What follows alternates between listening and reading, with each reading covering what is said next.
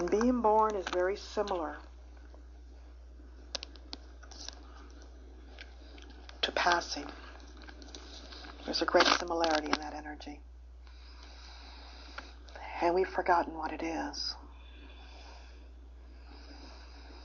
So I just want you to breathe in deeply.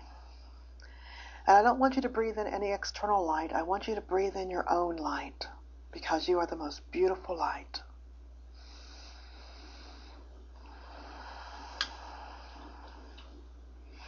And you're kind of like a scoop out of the ice cream of God. And each one of you is a different flavor, but you're just as beautiful.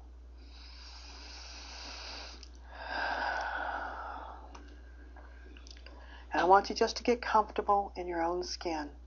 Sometimes the skin feels like it's a restriction. Sometimes we get mad at the skin. And I want you to also imagine above you the Pleiades. We'll focus on the 7 beautiful stars, kind of like a fluffy cotton ball as you look in the sky. And the stars shine during the day and at night. They never quit shining. They never go away. We just don't see them. So I want you just to receive the energies of the stars. Because it's a part of you. It's a part of home we forgot about. And most of the beings from the stars hold the vision for us of the future that is wonderful and beautiful, peaceful and loving. So I just want you to feel that from them right now.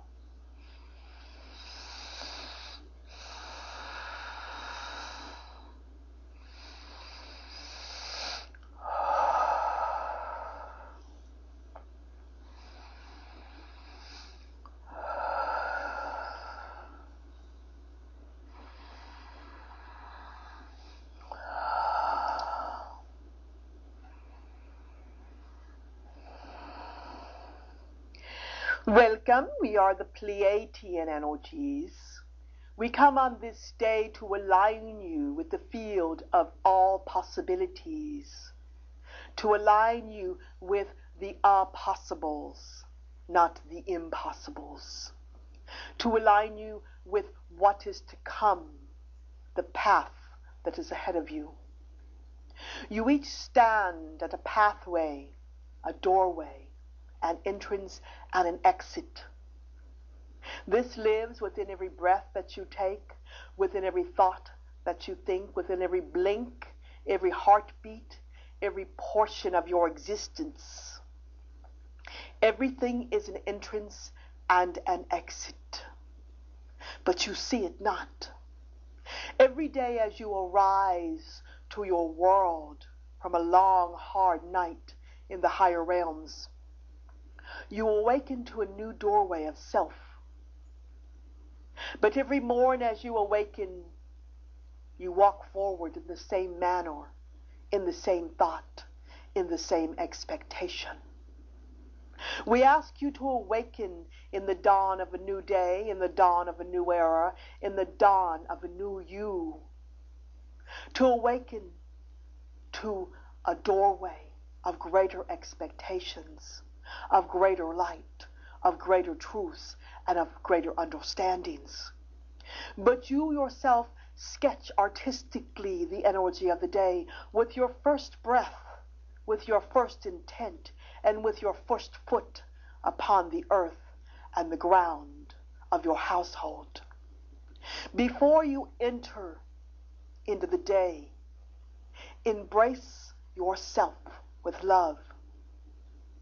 Embrace the fact that you are alive, the fact that you are breathing, the fact that you have one more day on this earthen plane that you exist upon. Embrace the fact that on this day you have all possibilities that stand in front of you. And you pick from the closet of self what experience will happen to you.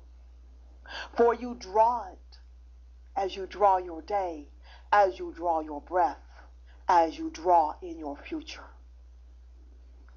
Embrace the allness.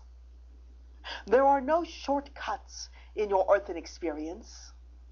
There are no doorways that get you there faster. Everything is designed for you to experience. It is a personal landscape that you yourself walk upon, think upon, and love upon. It is a personal experience.